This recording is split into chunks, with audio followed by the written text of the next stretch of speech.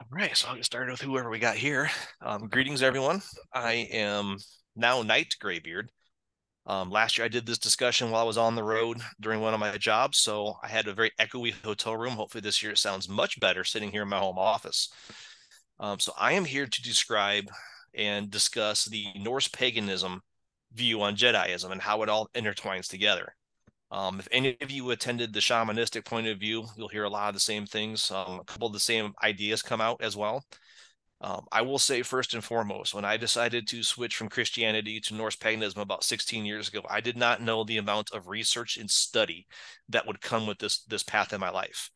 I have read chronicles dating back from the 11th century, a little before, trying to find unaltered documentation looking for writings on the Hanval, which is the pretty much is the life guide for Norse pagans that did not have a Christian influence. And one of the ones I found was actually from my TM. It told me to get the Wanderer's Hanval, which is pretty straightforward. There's all kinds of different versions you can get of it. I got a guy from Brooklyn that wrote his own, who was absolutely hilarious if you read his stuff. But you can see this is just one of my shelves. This is just the basic stuff. All the other stuff is on the other side of the room. And I'm not going to show that because I'm kind of like a book hoard. I'm a book dragon. I hoard books for fun. So there's probably about 30 more books on that side of the room, just dealing with Norse paganism and everything else. Even here on my desk, I've got a couple different books here for paganism as well, especially the Norse paganism. Um, One of the things I will say for being Norse pagan is it is not a Viking. A large portion of society, when I tell them I'm Norse pagan, oh, you're a Viking. No, no, I'm not a Viking. A Viking was an occupation, much like a farmer, a tradesman, craftsman, and such. If I were to go around my entire life acting as a Viking, I would have a lot more cool stuff in my house. Let's face it. For those of you that don't know, the Nords in 874 took all the gold and silver from the Paris Olympics. You don't know what that is? Look up the history of this when they kind of raided Paris and stole everything. Um, so Norse paganism does not relate to being a Viking at all. It is not the Viking culture, it's not the Viking mindset. To be Norse pagan is to be a spiritualist, meaning you are looking at the practical side of life every day. The three tenets that we basically follow is family, kin, and faith in that order. If I take care of my family will take care of me. If I take care of my kin will take care of me. And if I take care of my faith will take care of me. But you gotta first and foremost what's most important. What you have at home is the most important thing to you. When it comes to common misconceptions, one of the things I have to deal with a lot is I've been called evil. I've been called heretic. I've been called a heathen, which is the term that we use nowadays. It was a derogatory term at one time in history. We've now changed it to be our own term. And to be a heathen is to, yep, there you go. To be a heathen is to be yourself, first and foremost, and at all times be yourself. The best way I can describe a relation to Norse paganism is it's a spiritualistic faith. You are looking for the divine in you first and foremost, trying to find your own link to it at all times.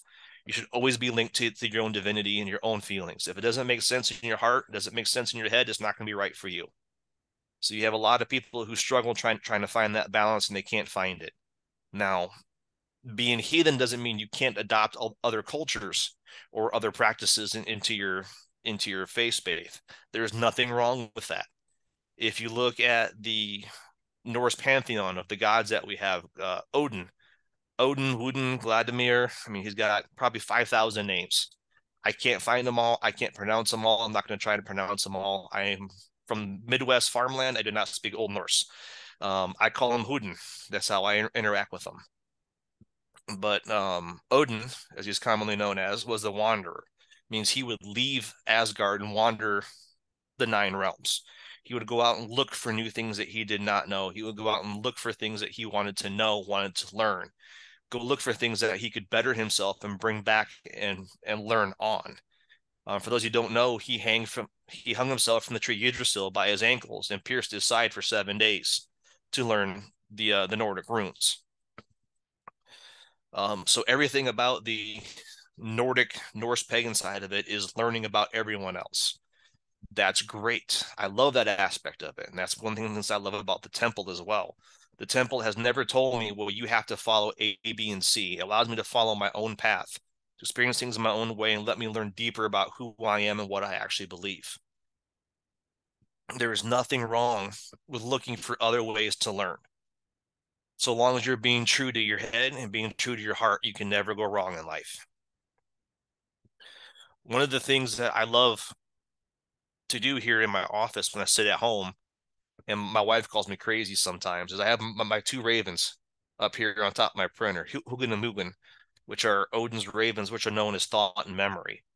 Um, Odin was never afraid to send out thought, but he was always terrified of memory never returning.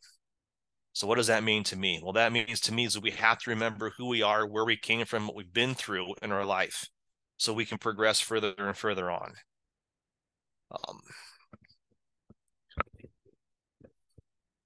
When it comes to common misconceptions I've dealt with, especially in the military, I get a lot of funny looks, funny stares, because the military allows you to have beards one of two ways. You can have religious accommodation, which is what I have for my beard, or you can have the skin condition. Um, People consume whatever they want to about me. I don't care. It doesn't bother me. It's when people attack me personally that I have to be careful about. Because when people come at my faith, my first instinct is to react and respond back to them. But all that does is starts a nasty cycle of something that you don't want to keep going. You don't want to keep the hate going. There's nothing in my life that I'm ever going to say I hate. I am not a fan of spiders. I'm arachnophobic.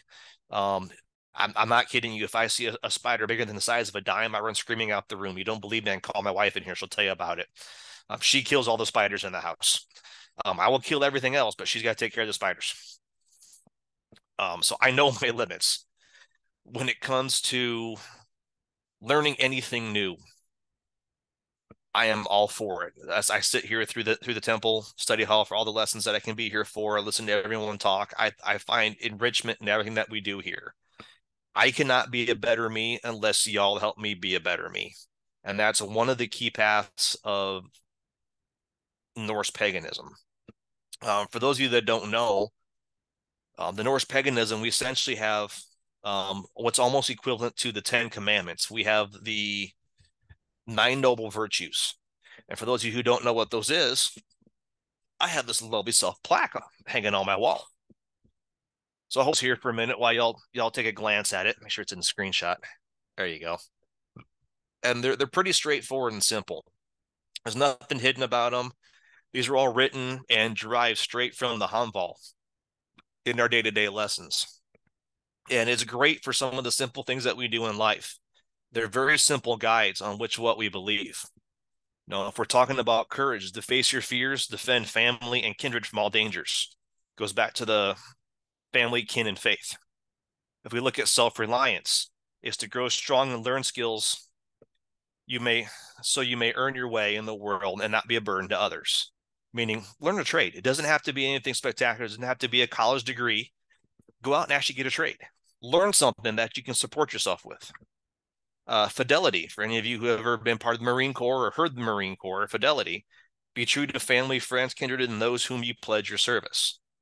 So I don't know how to explain this to a lot of people. It's kind of hard sometimes to explain it. But the military, when we enlist in the military, we gain another family. I have deployed with people I did not know. I have been out 300 miles off the coast of the U.S. on a ship, not knowing the people I'm around. But after the first day, the guys are my brothers because I'm serving with them every day and doing things with them every day. I'm closer to some of my military friends. Actually, I am closer to my military friends than I am my own brother. If you look at honor, stand by your oaths, honor your ancestors by keeping your name pure among your kindred. One of the thought processes with this is my name is not mine. So my last name doesn't belong to me. It never has and it never will.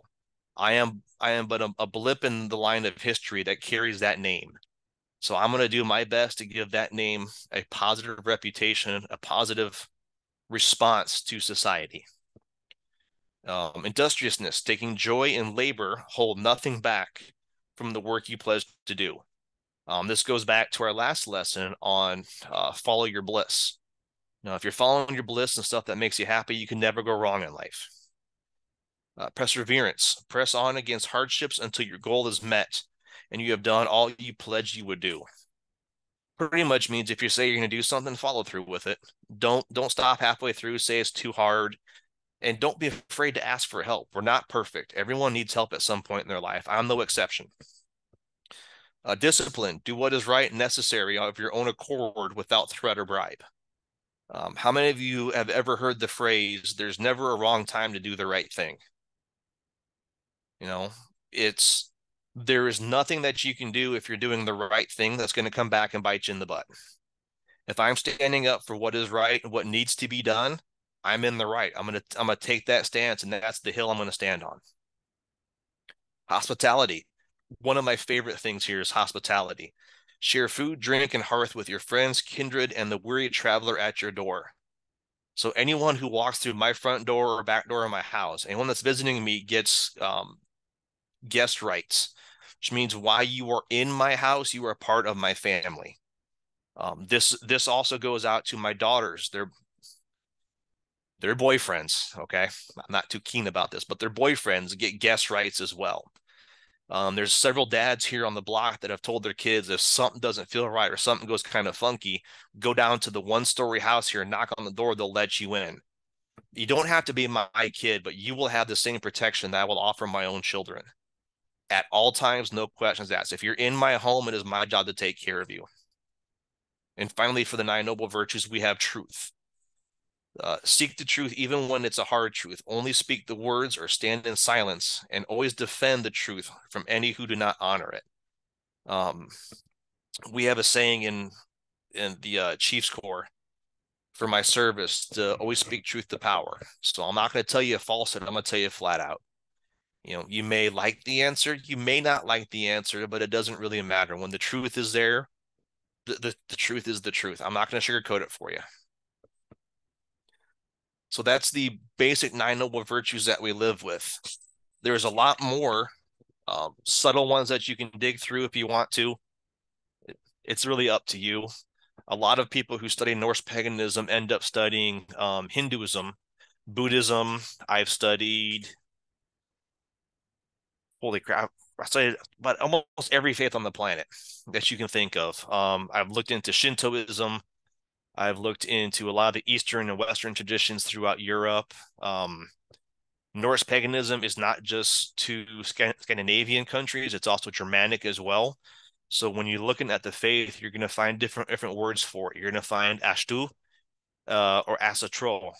Asatru is more of the Germanic faith, the Germanic gods sticking with just the Aesir. So just the like Odin, Uller, Freya, Thor, Sif, and stuff like that.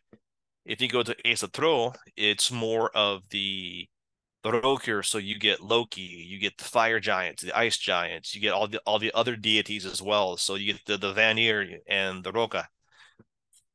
So for myself, I practice the Asatro. I go through all of it. It's also honoring the elements, honoring the earth as is as it is now. One of the hardest parts for anyone who's starting this path is just trying to find a starting point. When you're looking for a starting point, don't look too hard. Find a book that describes the tales of the gods. You can find them in Barnes and Noble. You can find them online. You can find websites with them. It doesn't matter where you start. Start reading the tales of the gods and start learning the lessons that they are trying to teach you. One of the things that they teach, and it's almost universal across a lot of faiths, is you have what's known as the tricksters, gods who are deceitful, gods who do not do what they're supposed to do. You can see it in the Marvel movies as well. The character Loki never had a beard in any of the Nordic tales. If he did, it was just a little patch on his chin. And it doesn't matter which way you look, most of the tricksters don't have beards, because to have a beard means that you're a man and you're going to honor your word. The tricksters didn't have one because they're still pulling the juvenile pranks. So a connection between a Norse pagan and his beard is something that's actually spiritual. It's, if I have my beard, I have my honor. and no one can take my honor from me. So I have to be truthful at all times. If I do something that's against my beliefs, or I'm made to do something because it's an order from the military, or I have to do something that I don't necessarily agree with, I have to ask myself, do I have to shave my beard? And my supervisors don't like that statement, because I tell them, if I come in with a shaved beard, I'm not going to agree with you. And everyone around is going to know I don't agree with you. So the truth to power always comes into that point.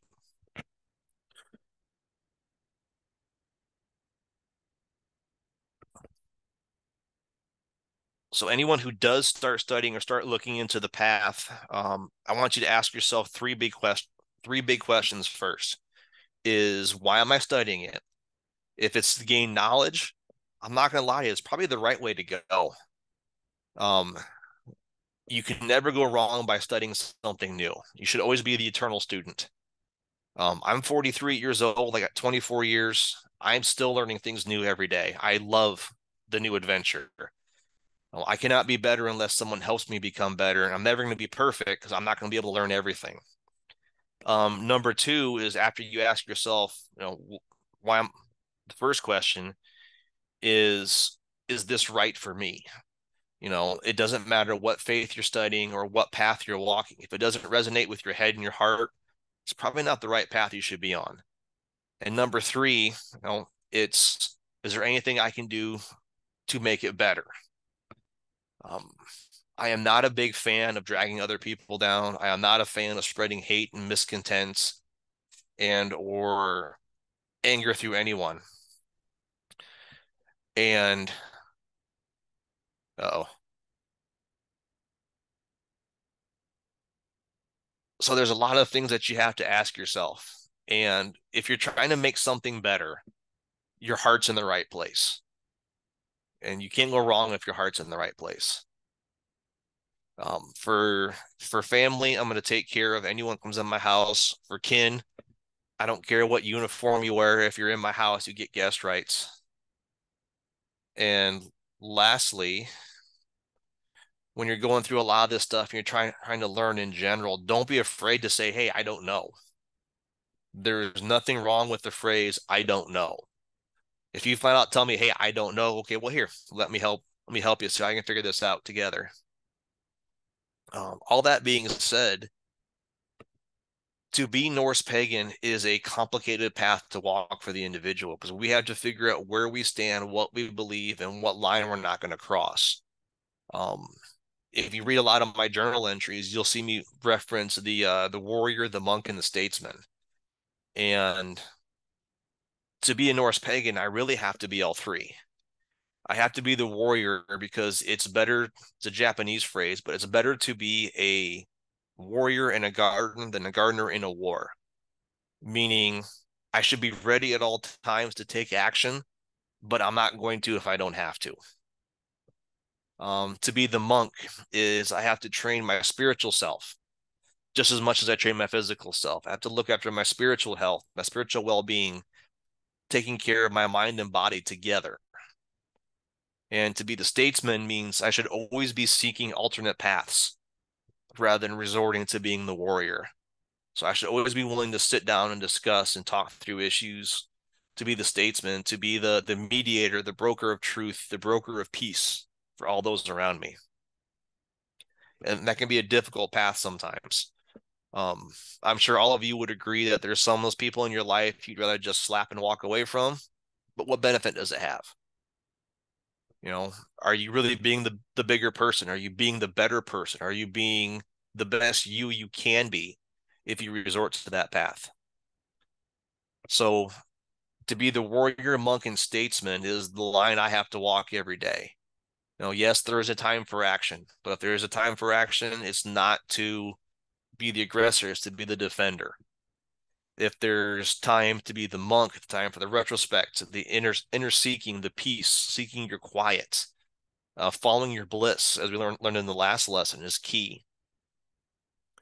And finally, when it comes to being the statesman, am I doing everything I can to avoid becoming the warrior?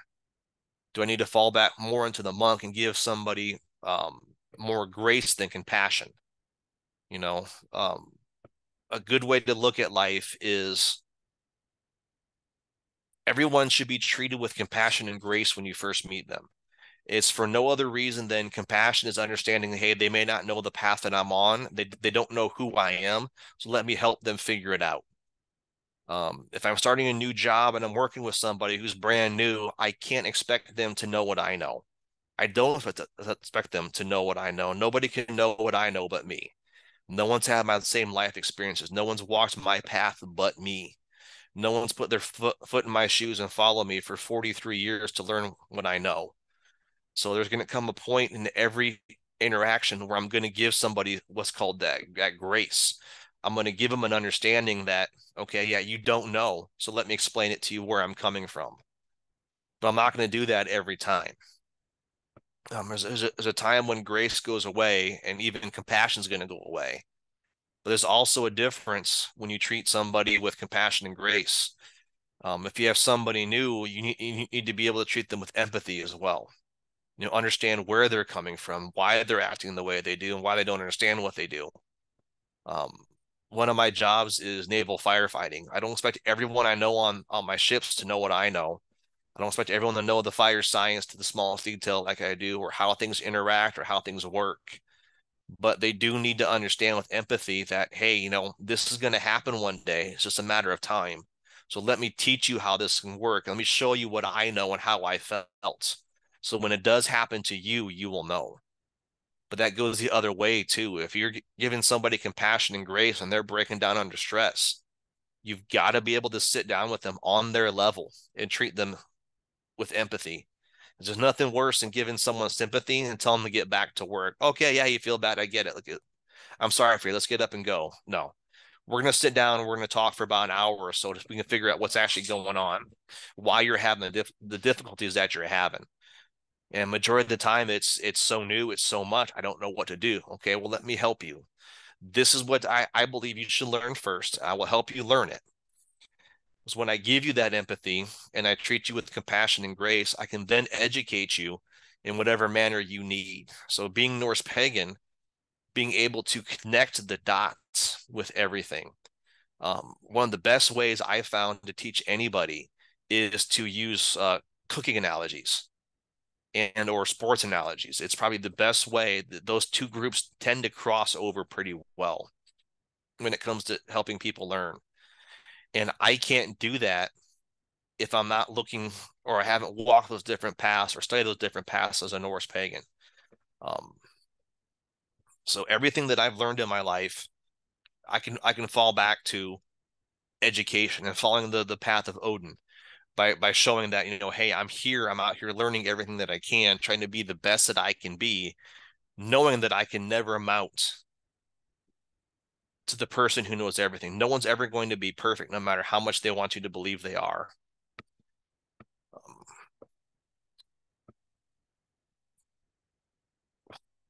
One of the funniest things I've learned in my life about being pagan is even Norse pagan, it doesn't matter. It scares a lot of people. And I don't understand why it scares a lot of people, but I can get the general gist of it because they don't know. So I will do my best over time to educate people. But yeah, Norse paganism and the Jedi Temple really mesh very well together. If you read through the lessons, it's all about learning who you are deeper inside, and that's basically the path of a Norse pagan. Is the more I can learn, the better I can be to help my fellow man.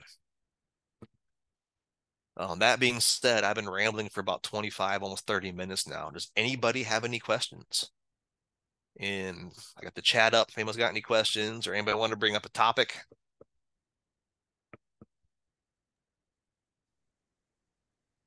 I just want to say that I find all this stuff pretty fascinating. So I appreciate you doing this and putting this together in like a comprehensive way to explain all your beliefs and stuff like that. Mm-hmm. Yeah, I enjoy it. I mean, you really want to get technical about the complication of beliefs. I got a Knights Templar armor, the battle standard, and the Norse pagan flag hanging in my office. So people kind of come in and kind of look funny at me. But yeah, no, there's more to me than just what people see. Oh, here's one from Tabby. How do you feel about Loki? Had to ask. It's a tradition now. She did this to me last year, actually. So I traditionally don't have a problem with Loki, but I'm not going out of my way to draw attention from Loki. So when it comes to being Norse pagan, it's the Norse pagan gods are not paying attention to what I do every day. They're gods. They really don't care. I have to make myself noteworthy to them. I have to do something that's worthy of their attention. So if I'm doing something that, if all I'm doing is pulling pranks lately and kind of being that guy, yeah, Loki might take interest in me. If I'm being the student studying everything, Odin might take interest in me. If I'm standing the watch or standing guard, Heimdall might take interest in me. Because despite what a lot of people think, it's the Norse pagan afterlife. There's every god has his own home. Heimdall stands at has a castle that stands at the top of the Bifrost. So if he's taking an interest into your life and showing that you're a good watchstander, you're a good guardian of the people, you could stand watch in his castle. If I show myself to be a good woodsman, I could end up in Uller's forest tending the yew trees. If I've always been the silent warrior and kept to myself and kept quiet, but stood there to defend everyone, I can be taken to Vidar's silent plain where no one speaks a word. So it's really who I want to draw attention to me. And Loki, yeah, not one of those guys. Not to be mean, Tabby, but yeah, he's not one of those guys. Do you have a preferred afterlife home that you'd like to go to? Like Yes, a if preferred I god have, that you want to be spend the time with? oh yeah, if I have my way about it, I'm gonna go with Heimdall. Being military, I think makes the most sense in my head and my heart. Go stand the watch at the top of the Bifrost. It's if you look at the nine realms of the Norse pantheon, Midgard is essentially the center realm. It's the middle realm. The Bifrost connects them all together, and at the top where the Aesir are in Asgard is Heimdall's watchtower. So much like the Marvel movie, that globe that spun out and shot the Bifrost out, that's about it, it's cool, but wouldn't be accurate. It'd be more like just a giant guard castle staying at the top of the Bifrost. Because if you actually go by myth, Thor couldn't use the Bifrost. He had to walk in the river beside it. He was too heavy. So any of you that have ever seen the God of War Ragnarok video game clips, the big heavy Thor would have been lore accurate, but he couldn't actually pick up the hammer unless he had on his gloves and his belt. So even without his gloves and his belt, he was still the strongest guy, but he can lift the hammer because it's so heavy. So Knight Tabby asked, do you have any pagan traditions or ceremonies that you practice that you've been able to integrate or mix in aspects of Jediism? So yes, I have. I have actually adapted a lot of my meditation practices that I use. I have switched to a what I call the nothing meditation. It's where um, I know a lot of people do meditation differently, but I don't focus on any one thing. I let my mind go completely blank in meditation, and your mind will wander here and there. So a little course correction to bring it back is not a bad thing. Um, I have integrated some of my own ceremonies that I use for honoring the gods into practices for the with the Jedi Temple. I'm going to be making another altar over here in my room soon. It's going to have one of my lightsabers on it, sitting right next to the my mead horn that I have sitting right here. So I'm going to integrate both of those together because the Jedi weapon, while it is an elegant weapon and omnidirectional, it is not actually an aggressive weapon. It's a defensive weapon. If you read the canon and lore, so the Jedi weren't meant to be warriors; they're meant to be defenders. So I'm going to integrate that defending side with the Norse pantheon, which I believe is integral in anything that we do. Anybody else got questions? Bueller.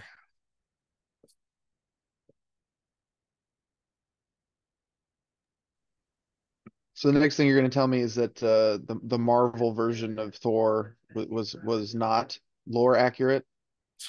he was cool. I'll give you that. But no, Thor would have been built more like the world's strongest men. Yeah. You know, if you look at those guys, that's how he would have been built with red hair. Hmm. I can't imagine a bigger SOB coming down the road and you're like, nope, not messing with him. That would be about Thor. I mean, you really want to get into the lore. Heimdall had 9 mothers, and he was actually human at one point. So he actually lived a human life before he became a god. Interesting. Mm-hmm.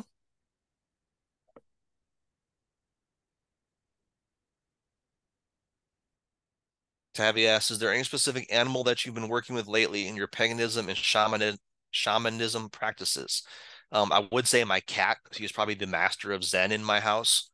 Um, he can lay down anywhere and go in that meditative loaf state that we call it.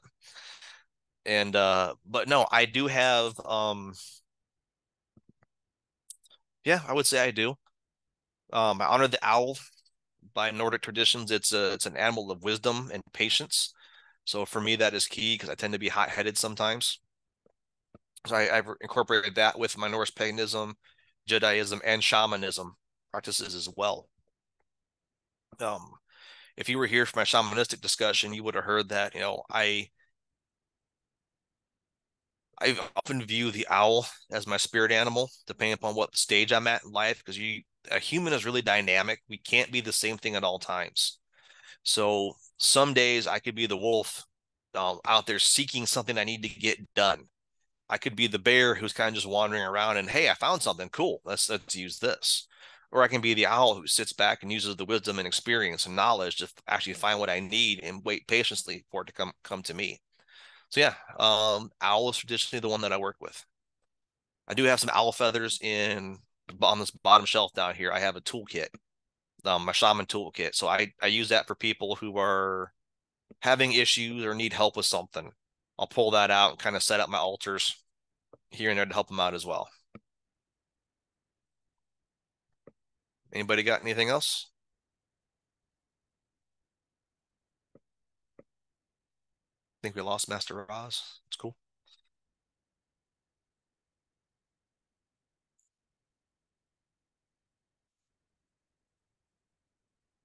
Tabby asked, do you do any rune work? Yes, I do. Actually, I have a stave on my hand. Oh, sorry, this is a sigil on my hand. So a sigil is anything that's round and or not linear. So this is it's commonly known as the Helm of Awe. It's conflict and protection in endeavors. It's also for luck in endeavors. So it's on my right hand because I'm right-handed. So I shake everyone's hand with the right. So I'm right hand dominant. So it makes the most sense to be on my right hand. I have one over here. You'll see it upside down. Is actually the Vistagear. It's a very old one of it. Came from runestones that predate the common one that you'll look up online, which is success and luck and safety when traveling. I have 3 staves on the bottom side of my wrist here. I can't turn my arm that far because it hurts. I have 3 staves here on the bottom side of my wrists. I have insight, strength, and wisdom pointed outward, so that's what I project to everybody. I have Hugin and Mugen on my forearm here with Odin's eye that he sacrificed at the well to gain more knowledge and wisdom. I've got a big Viking head on my leg, so yeah, I do use rune work a lot. Even discussing it the other day with I'm gonna butcher her name. I'm sorry, Apprentice Marcano. She was talking about a mala. So I have my shaman mala, which is for those of you that I'll just hold it up here. These are all hand spun beads on a lathe that I have at work, and then I put them all together. So this is the runes 3 times. So yeah, I do rune work, and I carry this with me when I travel for good luck. But it's also one of those things that you can use in meditation if you're just going to count the beads like the mala. So you got a little bit of everything. But I do a lot of additional rune work. I have my little binder here. It's my travel binder. Those of you that don't know, I said it's a lot of study time. goes into all this. I have runes and their meanings, alphabets, some of the spell works that I do. I can create my own staves and sigils. Got a lot of different definitions in here for sleep, good health, healing, you name it. It's all in here. And this covers everything from a little bit of Wiccan practices that my grandma used to use, family stuff that we've done over the years. I've got stuff to protect. I got stuff to heal. I got stuff to make someone's feet itch if I don't like somebody, because I can be kind of a butthole sometimes. This is the symbol that I have in my house that's used for the entire house for protection. Bind ruins. I mean, you name it. I've probably got something for it at least. So, yes. Yes, I do use runes around my house as well. Actually, at the four corners of my property here, I have rune jars buried. Those of you that don't know, it's an Appalachian, whatever you want to call it, tradition to have what's called a witch's jar. I don't know if you've ever heard about it, but it's a certain set of herbs and minerals and a person's water. I'll let you figure out how to figure that one filters into this witch's jar. You put it around your home, so let's keep you protected. So I have one at all four corners of my property that are all linked together that essentially keep my house protected from everybody else. And all the storms that have blown through here, I have never had damage to my house as to where my neighbors have. And I live in um, I'm in a duplex, so my neighbors are attached to the side of me. My side has never caught any damage at all. So I'm gonna say they work. So yeah, yes, I do use runes around my house. Absolutely love using them. I'll do stuff for my wife when she goes to work some nights. If she's having particular trouble sleeping lately, I will slip one under her pillow when she's not looking, or under her side of the mattress for a couple days. Then she'll sleep like the dead. It's horrible. The woman can snore like a lumberjack with a sinus infection. But yes, I do use runes around the house. Anybody else got questions?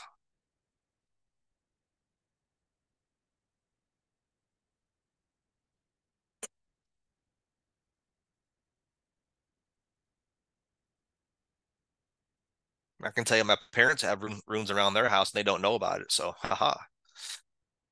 And my dad's never had a tree branch fall on his house, never had any damage to his house from any storms. His generator always kicks on first on the street. Never had any problems. So I'm gonna say they work. Ah, don't worry, Tab. Your camera's not working. I get it. You can bug me all you want to. It doesn't bother me at all. Just understand that during the work day, I'm not around my phone. I work in a secure space. So, all right.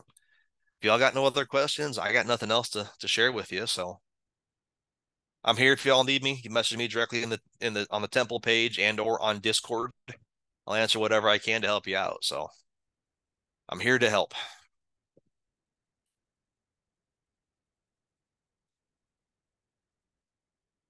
And with that, Tabby, I give to you the remainder